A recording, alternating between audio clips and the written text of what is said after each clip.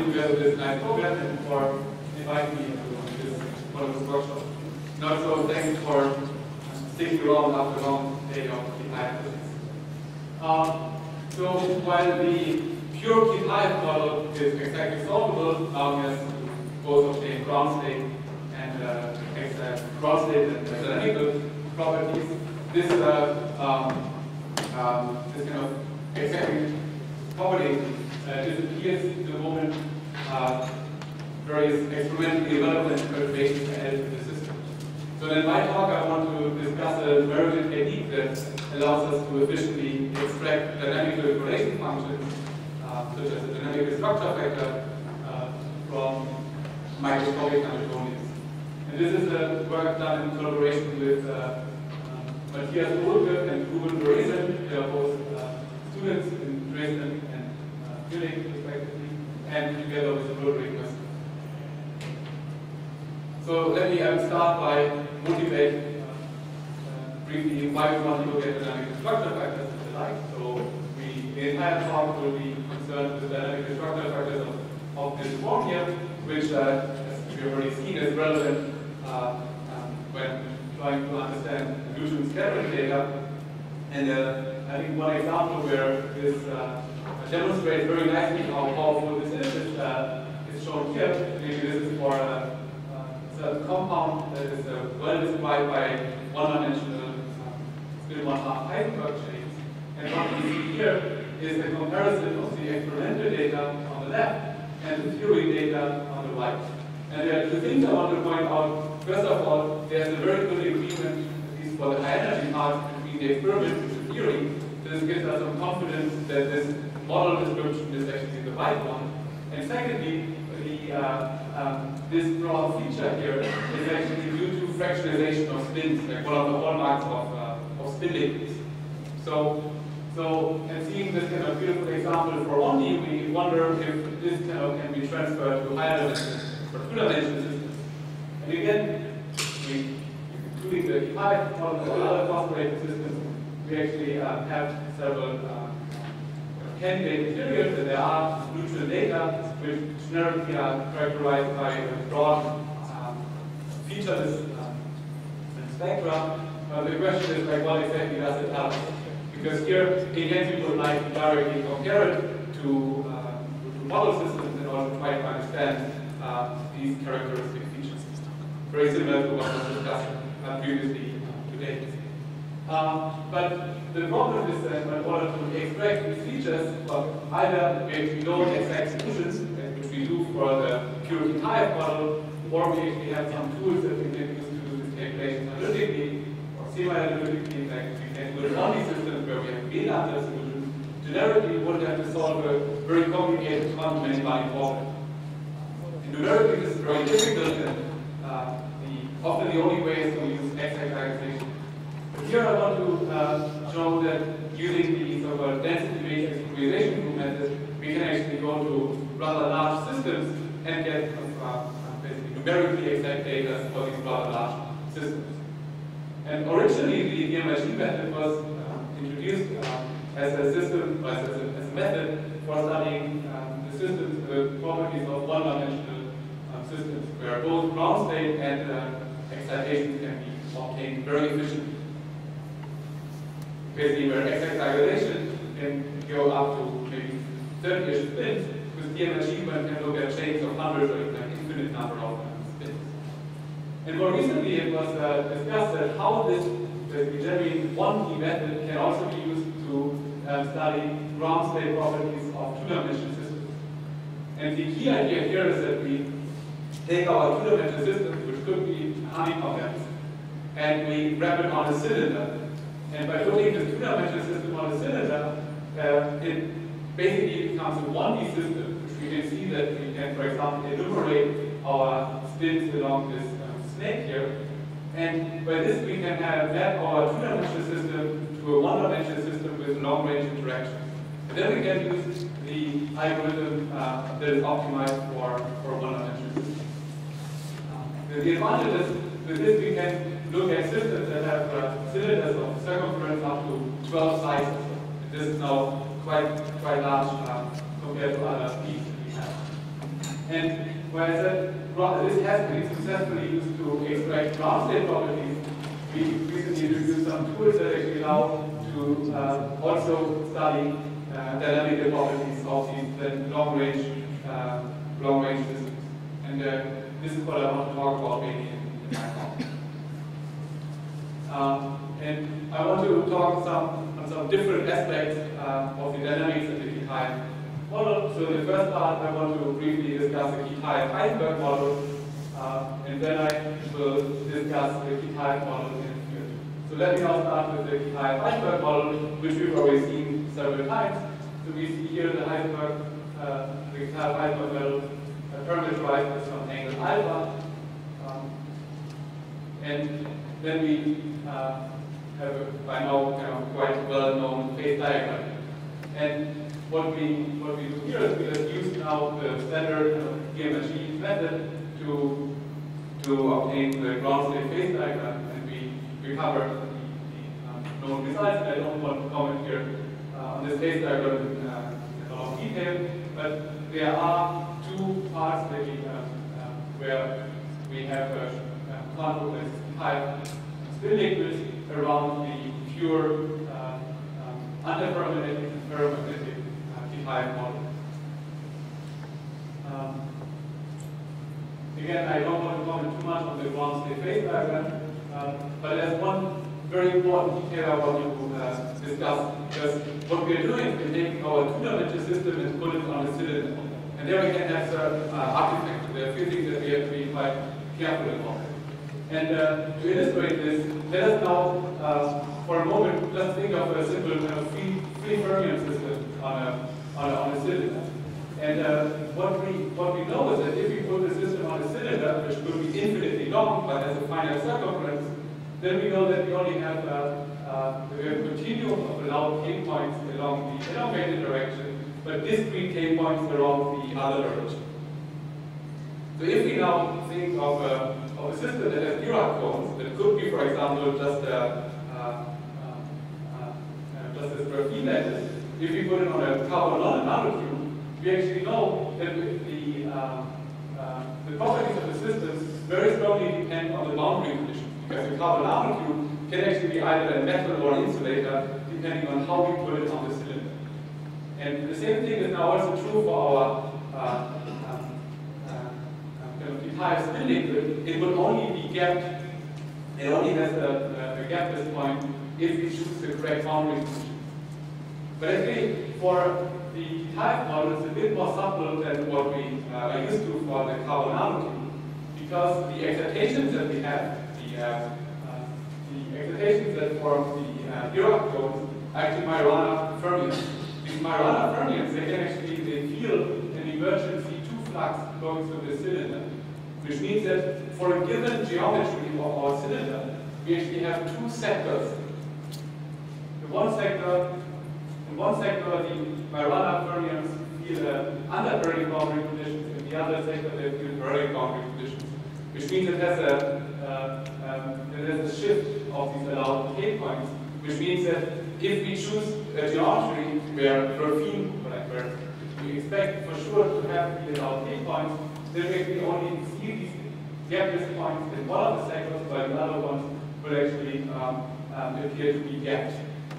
So when we want to see the correct Majorana physics on a cylinder, we actually have to make sure that we actually look into the right sector. And in fact, this is not only important for the type model, but also for other putative gapless or Dirac spin liquids. Particularly for the Kagome-Heisenberg model, if we look at this model using these geometry techniques, again we have to be quite careful to choose the boundary conditions correctly, so that we actually see the gapless properties. So this is all I want to say about the ground state phase diagram. So now we assume that we are able to get the ground state properly. We are now interested in the excitation, so the low energy excitation of the system. In particular, we want to look at the dynamic spin structure factor. The way that we obtain the dynamic spin structure factor is that we calculate the dynamic relations, T of x and T, basically how a spin at position x and time t is correlated with the spin, say, at like a spin operator acting at side 0 and time 0. And for this, we just calculate this expression. So we just first obtain the ground state using our standard gear machine technique, and then we hit this ground state with some operator, which could be now any spin operator, and then time we found the state. And in fact, this perturbation that we act on, like this kind of perturbation to the ground state, is a very local perturbation. And the fact that this is such a local perturbation means actually that the entanglement growth or the numerical effort will actually be moderate, not too bad. So we can go to relatively long times. And the advantage of the P-type model is now that we actually do have an exact solution, so we can actually benchmark our technique before using it in unknown territory. So for this, what we are doing is we now tune to the ferromagnetic P-type point, find the ground state, hit it with some S plus operator or SC operator state, and then we just evolve it in time. And here in this inset, we see a comparison of the exact numerical data in red and the exact solution on a cylinder, and we find that they agree perfectly well. And they overall have also relatively good agreement with the real 2D physics. But this is actually for a point where we use anisotropic parameters such as gap opens. If we go to the actual kind of isotropic P-type point, there's still an extremely good agreement between the exact numerical data or the numerical data on the cylinder and the exact solution on the cylinder. However, the finite cylinder effects are more pronounced, but the overall qualitative features come out quite well. So having now some confidence in this method, we then can go through this phase diagram and go away from these exactly solved points. So for example, we can look at the Heisenberg point in this model where we have the pure underpermanent Heisenberg model, and Xenos and the sort of typical plots that we get. So we get, as we've seen before, we get now slices through the Brüning zone. So we have now a continuum momentum distribution in one direction and discrete in the perpendicular direction. And here we look at the Heisenberg point, and we can compare to linear spin wave and higher order spin wave calculation. We can also move further away from this isotopic point towards the higher spin wave, and we see that there are some emergent high energy features, broad energy features. We can also, go randomly along this phase diagram, and for example, we can go into this zigzag phase here, near the higher phase, and now plot cuts at constant energy. Right? So here at low energy, we see these peaks from the circulating water, and as we go to higher energies, we see these rather broad features, similar to what was shown in Johannes' talk this morning.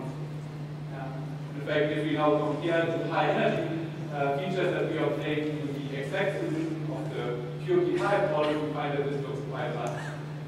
And moreover, we can then be more bold and try to at least compare it to experimental data, and we find that certain features are reproduced, for example, this star-shaped features at intermediate temperatures or intermediate energies.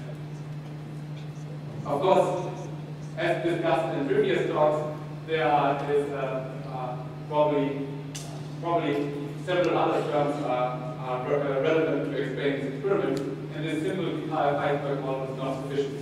But still, it's nice to see that we actually do see these features in the current. So with this, I want to move on to the second example. This is now the P-type model in a magnetic field, which was also discussed already earlier today. So first of all, if we start from the P-type model, from the ferromagnetic P-type model, if we had a field, then there is a direct transition from the gap P-type spin liquid to a polarized phase. However, there is qualitatively different behavior in the unferromagnetic P-type model, where we find some intermediate phase before the system enters into the gap polarized phase. And again, this was discussed previously by Chu et al. And also by Hickey and the group of Simon Triggs. It's also noticeable that the critical field at which this transition, like where the system leaves these gap quantum spin liquid, is an order of magnitude larger than it is in the ferromagnetic phase. And moreover, the entanglement scale suggests that it could be a gapless phase, however, the data is not sufficiently converged to actually make definite statements about whether it's a gapless or gap phase. We also looked at some of the defining properties of this gap spin liquid. So one of them is that from the solution of the exact model, we know that the gap inverse correlation length is expected to scale as a cube of the field. So here we plot now the correlation length, and we see that this is converges to the, or it seems it's plausible that it goes as a cube of the field. And you see here that as we go into the regime of very small fields, the truncation of our method is rather big. Even for many states that we keep in our simulations, we are not converged to the exact result. So that is plausible that it converges to this result. Another thing that we check for is actually the existence of non-abelian anyons. So one of the characterizing properties of this gap type spin liquid is that it contains divergent Majorana fermions.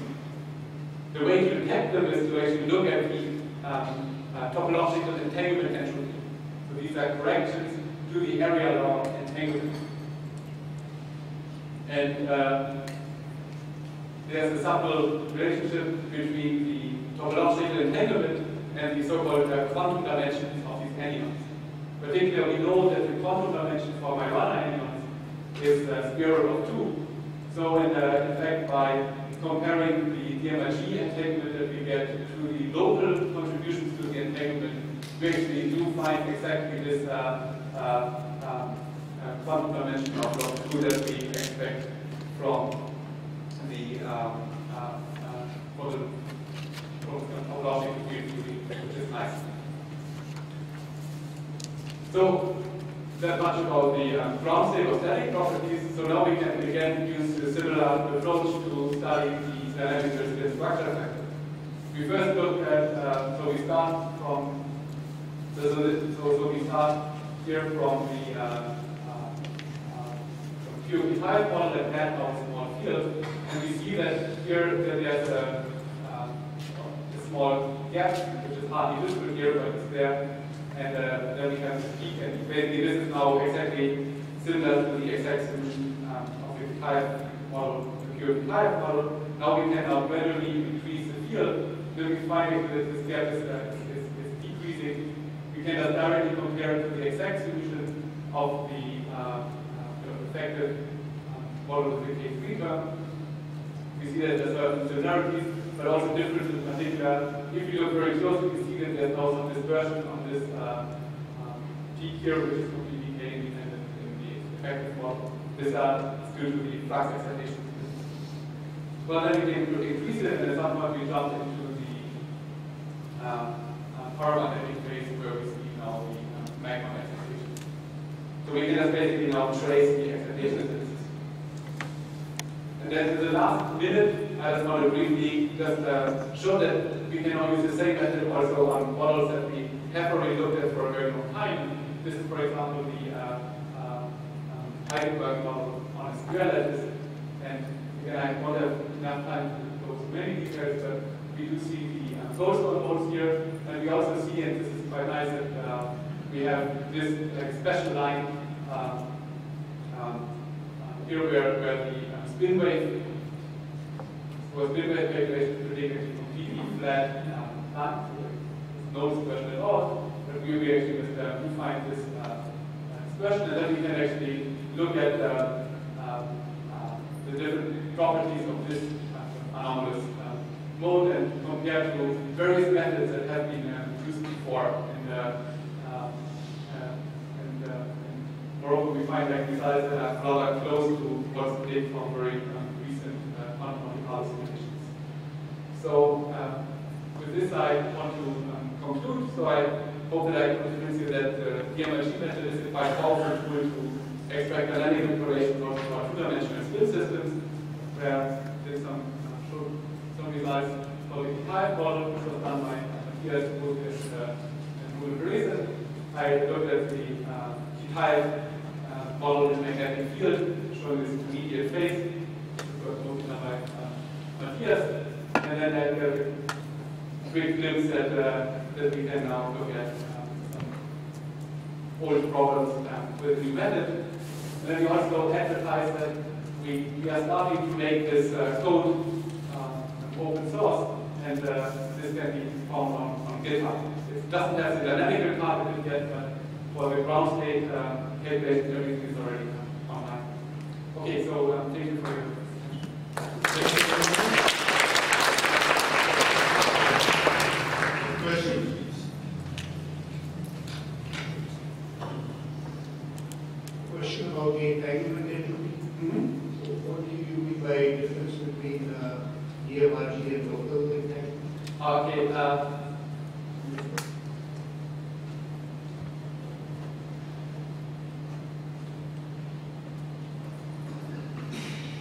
So what I mean by this is that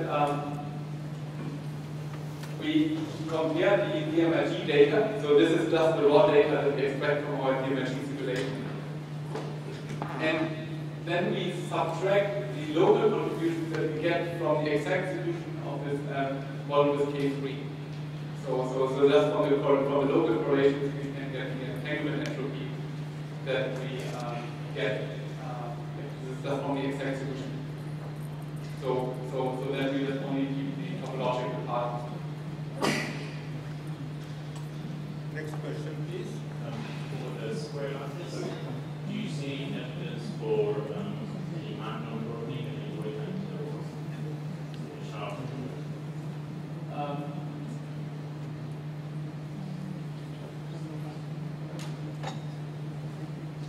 Well, what we focus on here really is that we look at the dispersion of the peak vectors of road models and these interactions with multi-markers. Probably we can see in some cases, I can show you some more data. Okay, next question, please. You mentioned that you can do David? You mentioned that you can draw the stage for a very long time and hit local operator. Yes. Parametrically, how long? In the bit. Well, that depends. Like parametrically, if for example, for the platform went up to times of 100 inverse J. I mean, in the Well, yeah, like there I showed this comparison to the exact result. right.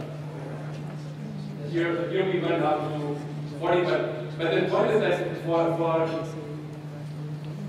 at some point it's not really the entanglement that's the limiting part, but at some point the effect of the finite cylinder becomes important, because at some point the excitations move around the cylinder and interfere. Maybe then we cannot process that. The thing is that from the entanglement point of view, we can go really far. I mean, if you think of a ferromagnet and do this branch, then we can actually go to infinity long times, because the entanglement will never exceed about 2 minutes. It's not much worse for other cases. So, and also when you measure the gap response to the gap current phase, does it become easier? Well, it's easier in the you mean like when having a field? Yes. So this again can be seen for the ground state calculations. So so here for example, if we have a finite term, we have already quickly converged to the correct scaling. The same is true for the ground state for the correlation. Don't see any more questions? There's one, okay.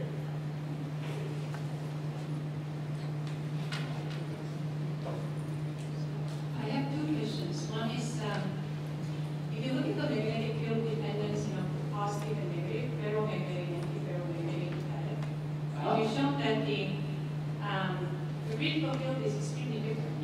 the critical field for ferromagnetic versus electromagnetic is very different. Right. So what we think is that, because as you probably know, that when you enter magnetic field, runoff fermions are no longer non-interacting. So C fermions is no longer non-interacting, right? But the moment that you turn on any field, the system is not integrable in the system. Exactly. Yes, right. right. So now, when you think about why that gaps almost, what is this, the Gibbs linkage disappears, is that when you, on the other hand, if you look at the flux gap, T2 flux gap, that doesn't depend on the sign of the Gibbs. Yes, but I think that the Question is, why that, in a sense that I can think of, okay, flux gap is closing, and that Gibbs linkage and become polarized. Right? So somehow the gap is depending on the sign of the, it doesn't depend on the sign of the dipole, but when you add a magnetic field, that has to interplay to give you a different critical magnetic field. Is that how one should think about it, or is there other? So I think that it's just that the way that different, like how it generates the dispersion of the fluxes. Okay, so that's somewhat similar. Yeah, because like if you think of the effective model, like this K3 model is identical, and that doesn't make the distinction. Right, exactly. If you Now that create we so- know from that case already, so my question is, in the numerics, this has been not seen by you, it has been seen by me. There are several other people who has done it. Donna Sheng has a paper on this as well, others. So, But this is my this question, is why they are the right different, that's answer, it. yeah. Why they are different? Why the ATC is different between the two different signs? Why the EDC? Why the critical magnetic field are different for the positive versus the negative? Oh, well, I mean, I don't know the physics method, but sort of it seems plausible, like if you have something ferromagnetic alignment that is more susceptible to uniform field as it would be for an antiferromagnetic body. The second question is the question mark. Do you see the gapless excitations?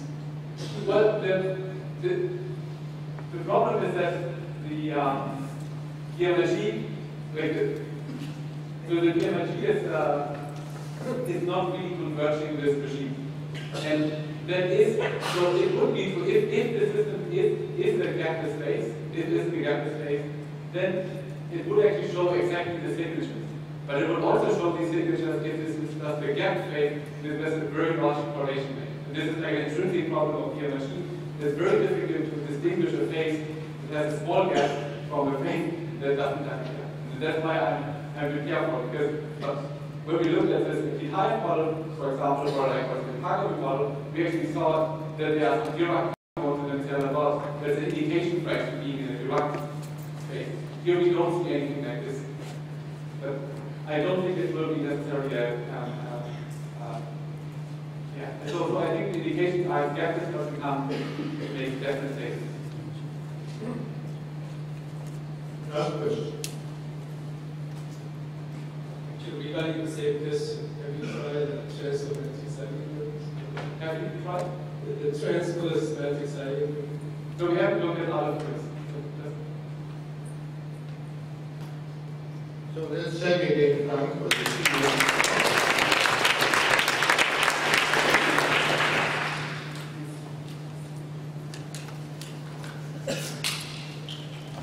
The second code